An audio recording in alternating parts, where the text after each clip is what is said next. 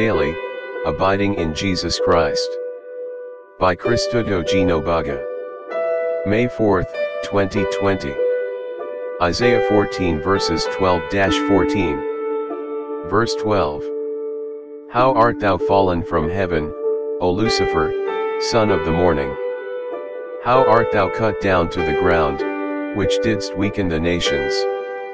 13. For thou hast said in thine heart, I will ascend into heaven, I will exalt my throne above the stars of God. I will sit also upon the mount of the congregation, in the sides of the north. 14. I will ascend above the heights of the clouds, I will be like the Most High. Quotations from the Spirit of Prophecy. Sin originated with him who, next to Christ, had been most honored of God and who stood highest in power and glory among the inhabitants of heaven. Before his fall, Lucifer was first of the covering cherubs, holy and undefiled. Lucifer might have remained in favor with God, beloved and honored by all the angelic host, exercising his noble powers to bless others and to glorify his Maker. Instead of seeking to make God supreme in the affections and allegiance of his creatures, it was Lucifer's endeavor to win their service and homage to himself.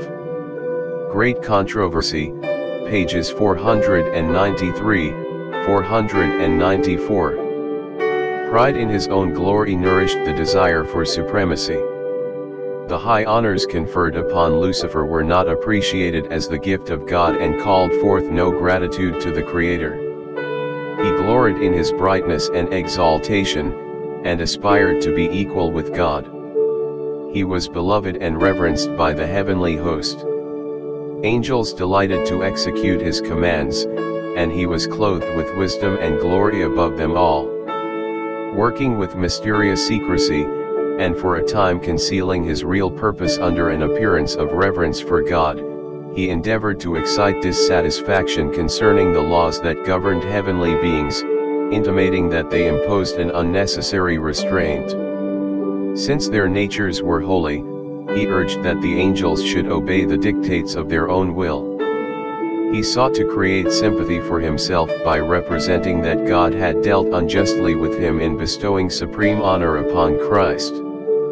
He claimed that in aspiring to greater power and honor he was not aiming at self-exaltation, but was seeking to secure liberty for all the inhabitants of heaven, that by this means they might attain to a higher state of existence. God in his great mercy bore long with Lucifer.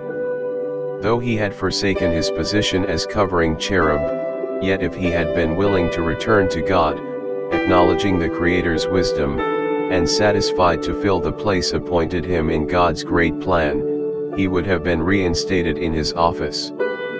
But pride forbade him to submit. He persistently defended his own course, maintained that he had no need of repentance, and fully committed himself, in the great controversy, against his Maker. All the powers of his mastermind were now bent to the work of deception, to secure the sympathy of the angels that had been under his command. All whom he could not subvert and bring fully to his side he accused of indifference to the interests of heavenly beings. The very work which he himself was doing he charged upon those who remained true to God. And to sustain his charge of God's injustice toward him, he resorted to misrepresentation of the words and acts of the Creator. Great Controversy, pages 495 to 497. God in his wisdom permitted Satan to carry forward his work, until the spirit of disaffection ripened into active revolt. It was necessary for his plans to be fully developed, that their true nature and tendency might be seen by all. Until fully developed, sin would not appear the evil thing it was. Heretofore it had had no place in the universe of God, and holy beings had no conception of its nature and molly good nighting. They could not discern the terrible consequences that would result from setting aside the divine law. In his dealing with sin, God could employ only righteousness and truth. Satan could use what God could not, flattery and deceit.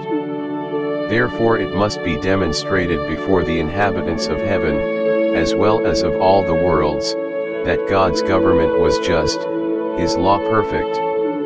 Satan had made it appear that he himself was seeking to promote the good of the universe. The true character of the usurper, and his real object, must be understood by all. He must have time to manifest himself by his wicked works.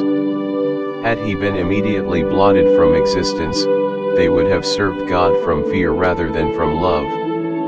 The influence of the deceiver would not have been fully destroyed, nor would the spirit of rebellion have been utterly eradicated.